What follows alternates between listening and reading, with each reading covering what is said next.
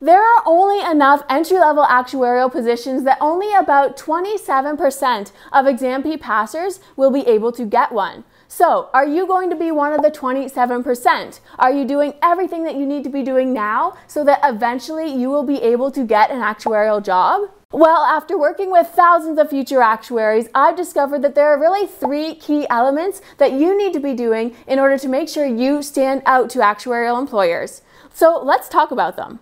By the way, I'm Bria, Associate of the Society of Actuaries and Actuarial Career Coach. A while ago, I did a study of 100 entry-level actuarial jobs to really get a sense of the trends in what actuarial employers are looking for. And we're actually doing a new version of that study right now, so keep your eyes tuned for the results. So from that study, I actually learned that there are 5 key qualifications that actuarial employers are asking for again and again. One of those is a bachelor's degree. About 95% of employers wanted an actuarial candidate with a bachelor's degree. 85% wanted someone that had great technical skills, 75% wanted great communication skills, 74% wanted at least 1 exam passed, and 56% wanted someone with relevant experience. Now, if you have all 5 of these qualifications, then you are a top candidate in terms of your qualifications. An example of this is Denise. She was a prior member of the Actuary Accelerator community and ended up getting 4 job offers. She had been working as a teacher prior to joining the Actuary Accelerator community, and this was experience that employers really valued because it proved that she had great mathematical skills and also that she was able to break down complex topics and make them easily understandable by someone that doesn't know as much as she does. She also learned technical skills as part of her time in the Actuary Accelerator community. She did courses and lots of actuarial projects that helped her take what she learned in the projects and apply them to real-world situations. And this is something that you're going to need to do in an actuarial role, and Denise had lots of practice doing that through these projects. She also had a bachelor's degree before she got into the AAC. I'll link to Denise's interview down below in the description, but what I've learned from her and so many other successful future actuaries is that if you don't have all of these qualifications, it's going to be extremely difficult to get an actuarial job because there are so many people that are striving to become the ideal candidate. Probably lots of them are watching this specific YouTube channel. So employers have tons of candidates that meet the requirements and often exceed them. Now, you might have all the best qualifications for an actuarial position, but actually getting that employer to interview you and give you a chance is one of the biggest struggles I've seen so many future actuaries run into. Imagine you're going to buy a car and the salesperson hands you the keys to a car and says, "Here, this one used to be green, but now it's red. And the previous owner used to wash it every single Sunday morning. Do you care? Does that impact your decision to purchase the vehicle? No, probably not."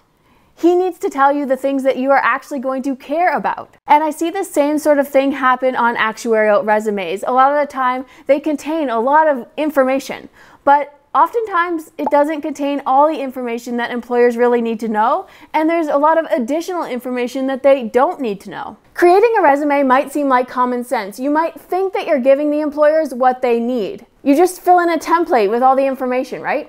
Well, template or not, I still very often see formatting issues on the resumes of future actuaries, and I've reviewed hundreds of them. Almost always there's inconsistent formatting or the structure of the resume just doesn't make good readability for the employers. Assuming you have top candidate level qualifications, I'm very confident that you will be able to get an actuarial job if I look at your resume and it has these key factors. One is that it's formatted well with a career profile at the top that summarizes what makes you a great candidate for the position in a very succinct way. 2 is that the experience section is written in a way that impresses actuarial employers, not necessarily written to impress employers in your previous line of work.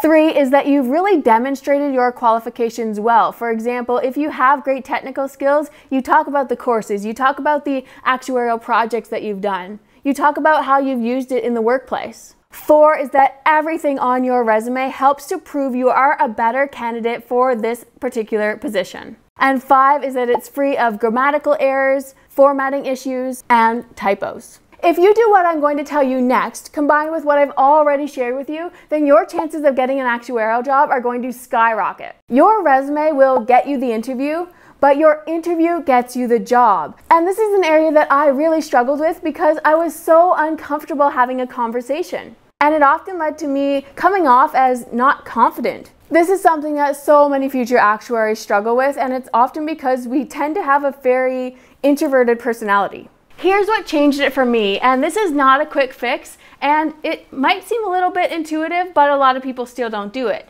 And it's practice.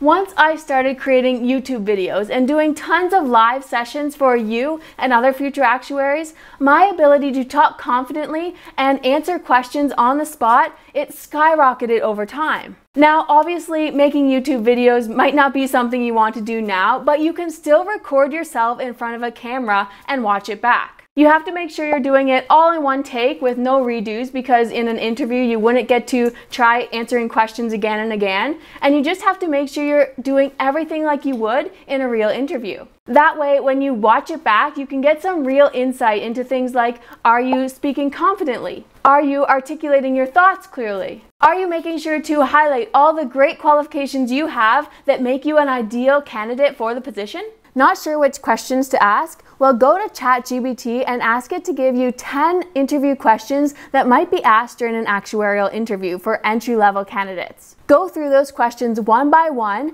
and don't look at all the questions before you start the interview. Make sure you're looking at each question as it comes up, just like you'd be given questions in a regular interview.